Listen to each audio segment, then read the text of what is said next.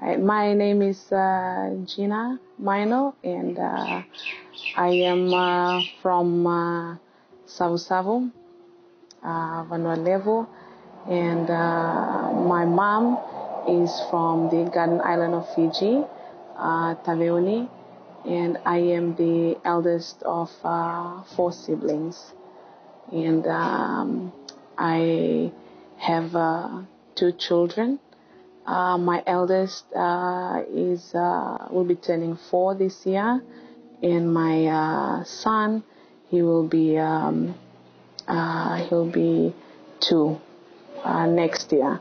I would describe Terry as a very kind and humble man.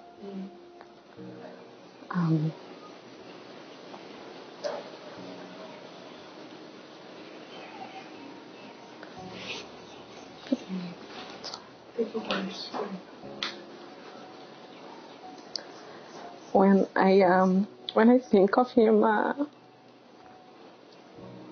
would always think of a verse in the Bible that sums up his life.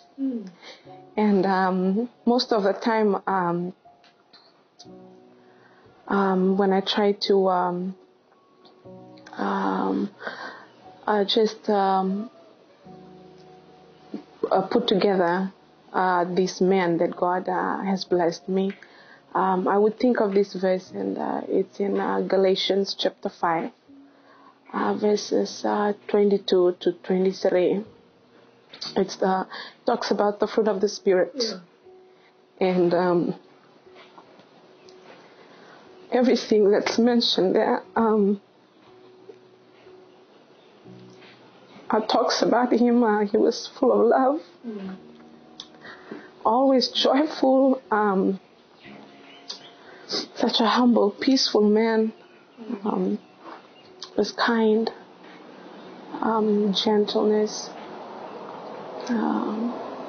He was faithful, very faithful and committed to me and the kids, and self-control. Every time when I think of him, or if someone would ask me the question, how would I describe him, I would describe him according to that verse, because to me he portrayed the fruit of the Spirit throughout the entire time that I knew him.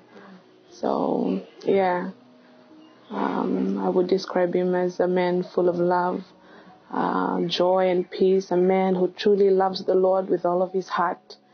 And I was so blessed to have known him and be part of his life. Yeah.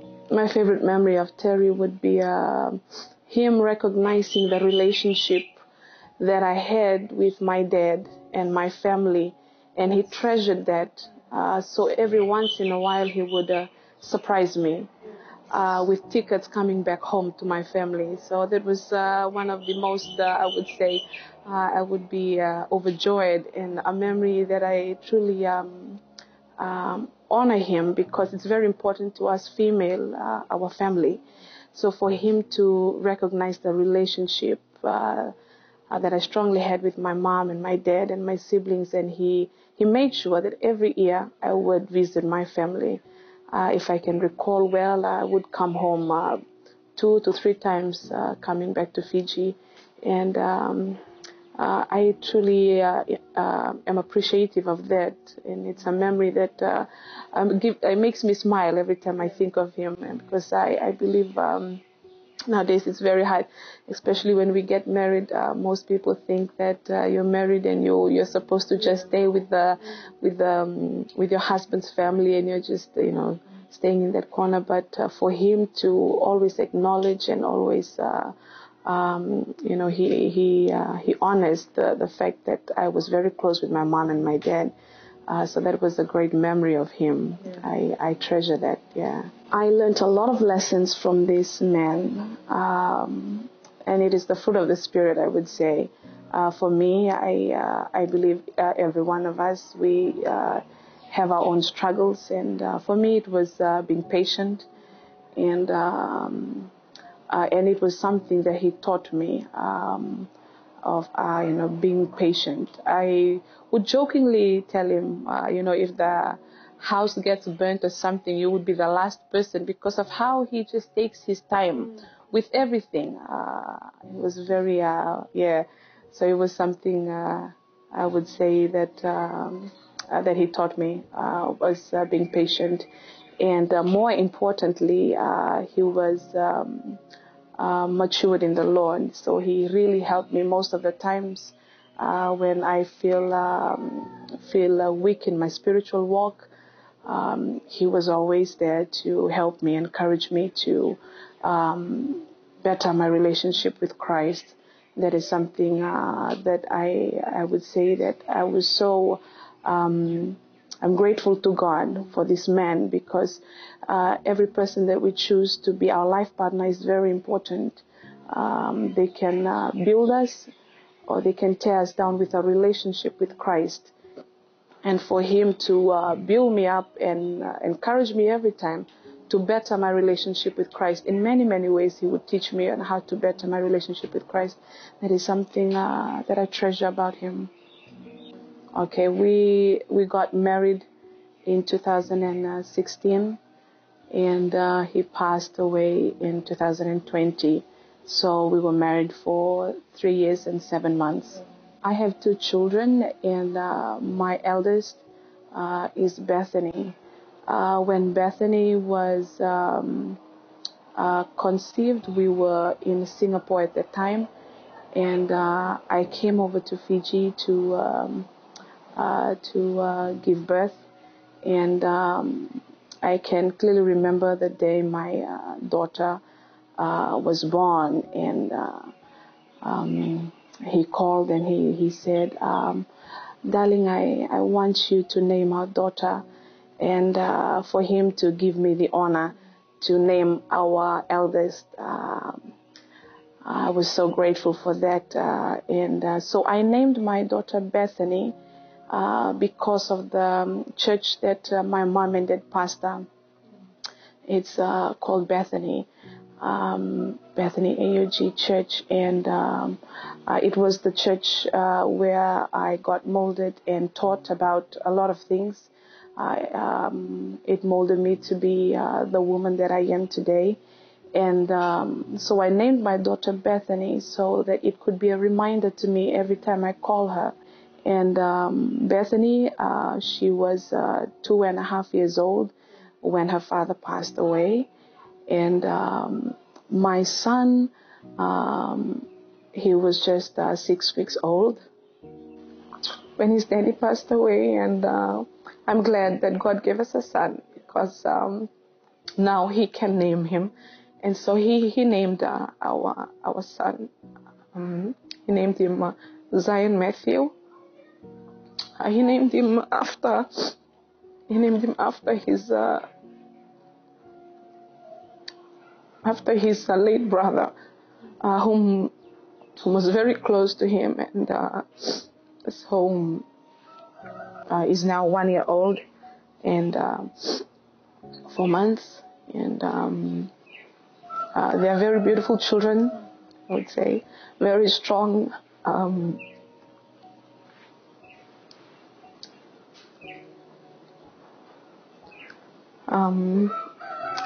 My daughter Bethany, she witnessed everything. So for me to talk about them, it's quite difficult. As a mother,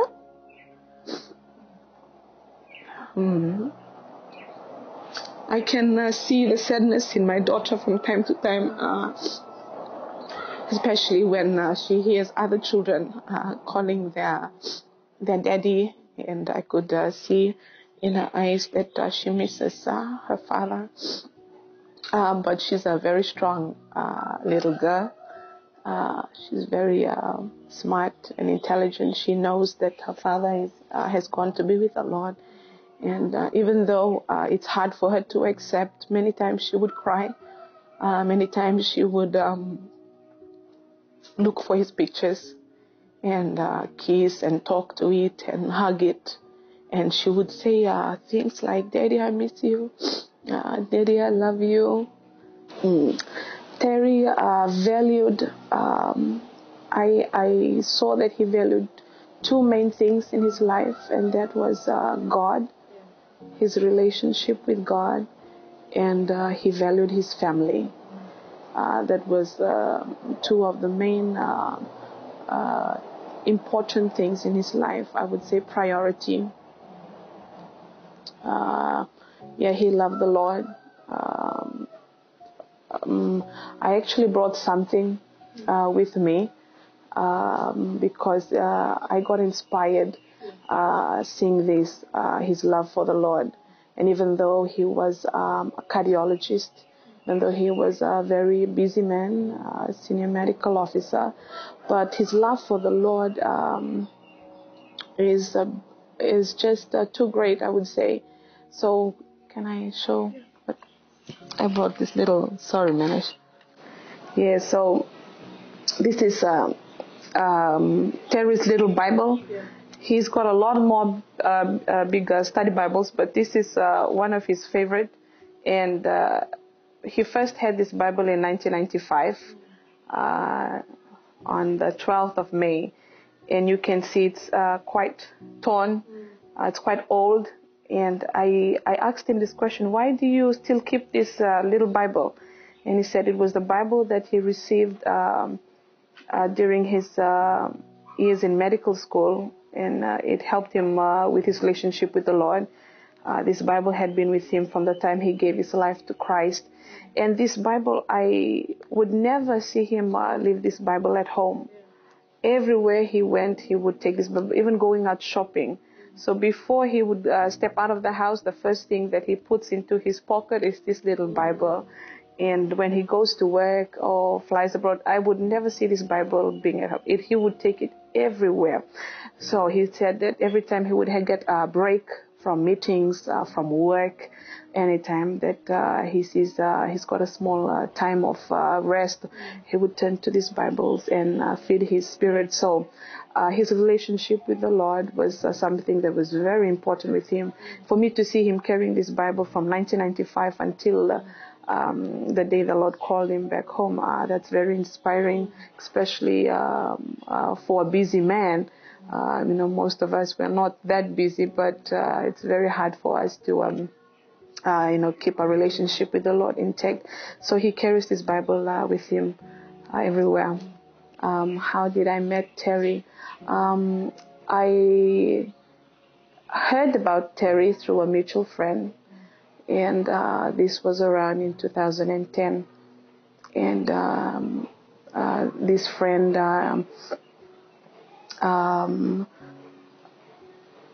talked about his best friend. And in October 2010, I got the first ever email from Terry. And he wasn't a very romantic man, I would say. From time to time, we would email old school. We were not in a relationship at that time. And 4 years after the first email, so in 2014 of November 28, he flew down to Fiji. And that was the first time ever for me to meet him in person. And we got to know each other for a very short time, for about a week. And during this time, we were not in a serious relationship at all. We were just very good friends.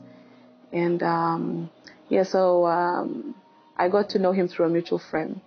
For me to know him well, it was just for 13 days. And on day 12, he proposed to me. Yeah. So he proposed. Should I talk about that too? Yeah. Okay, sorry. So on day 12 of his visit to Fiji, he asked me if I would like to go out on an early dinner. So we went out for an early dinner that day, and it was the day he proposed. And this is in a small Chinese restaurant in Savo by the sea, where he proposed. And I can still remember that night very clearly when he when he asked me to be his wife. I was when he proposed, I remember that because I was praying for a husband. You see, growing up in a Christian home, we are taught and we are told and explained of how important it is to find a good partner in life. And so from a very young age, I've been praying for my husband. So when he proposed at that time, instantly I felt in my spirit was the Lord convicting me and letting me know. It was very clear, the words that the Holy Spirit spoke to me at that time, and he said, the man that you've been praying for is sitting in front of you. And without a doubt, without thinking about it more, without letting any minute pass by, I immediately say, yes, I will be your wife. And then I continued eating.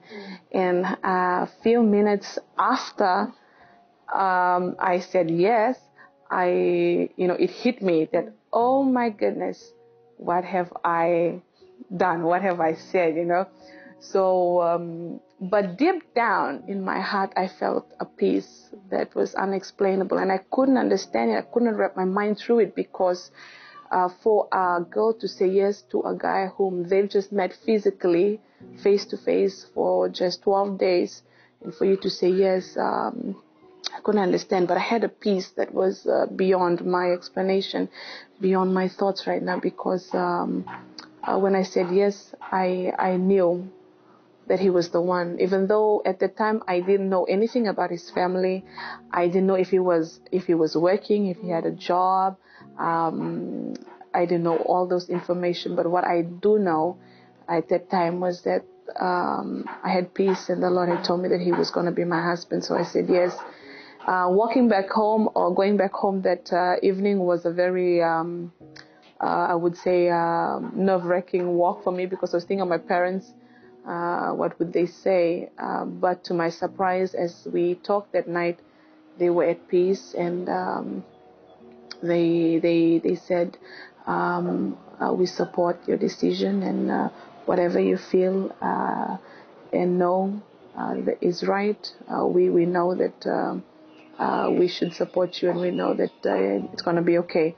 So 2 years after I said yes to him, here we were facing each other in the land of the unexpected, and we were saying our beautiful vows, surrounded by nature, and we had a beautiful garden wedding, and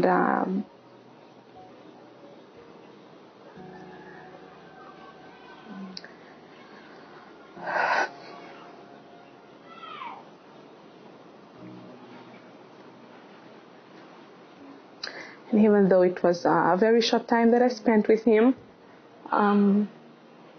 it was the best, I would say, best 3.5 years of my entire life. Being with him, and I never regret marrying him, because he taught me so many great things, and more importantly, he helped me a lot with my relationship with Christ, and so I never regret getting married to this man, even though we spent only 3.5 years together, or 3 years and 7 months rather, but it was the best, happiest time of my life, being with him. Yeah. Siblings, we all were brought up in a Christian home, so the teachings were all the same, but our decisions is very important, because you choose your own path, you see. So I thank them for the teachings, and I told them, Mom and Dad, when I went through that, I thank God for your life, for Mom and Dad, for teaching me the truth about God, that there is a God. He is alive. He is there. He sees and He hears and He answers. And I thank you for teaching me that, and being stuck there, I thought of all the teachings that you taught me, and it became so real, so true. I remember telling my parents, I believe if you guys did not teach me about God, or if I did not choose to have Christ in my life, I wouldn't be here. I wouldn't be, I would say I wouldn't be alive today, because of the pressure that I had, and everything, the package of what I went through it felt like it was unbearable. But I believe that it was through Christ I was able to go through it, even though it was very difficult. I remember I thought about, I said, man, I believe if I did not serve the Lord, I would have done something that is not good. And so I thank Mom and Dad for their teachings. And I believe, many times our parents, they teach us many great things. But it is our decision that I would say that makes us be, that puts us in a place where we want to be or where we don't want to be. It is through our decision. Our decision every day is very important. And our parents can teach us many great things, but it is how we, accept and listen to their advices. So I thank them for that. And I told my family that day, whatever Mom and Dad has taught us about God, make sure you treasure that, because there will come a time in your life. There will come a time in your life when Mom cannot help you, when Dad cannot help you, when your spouse cannot help you. There will come a time in your life when you face a mountain that is so high to climb and you have to face it alone. That's when their teachings comes in. That's when your faith comes in, your faith in Christ comes in. So I encouraged my brothers, and I also want to encourage everyone that having a relationship with Christ is the best decision that you can ever have, because with Him on board, with Him in your life,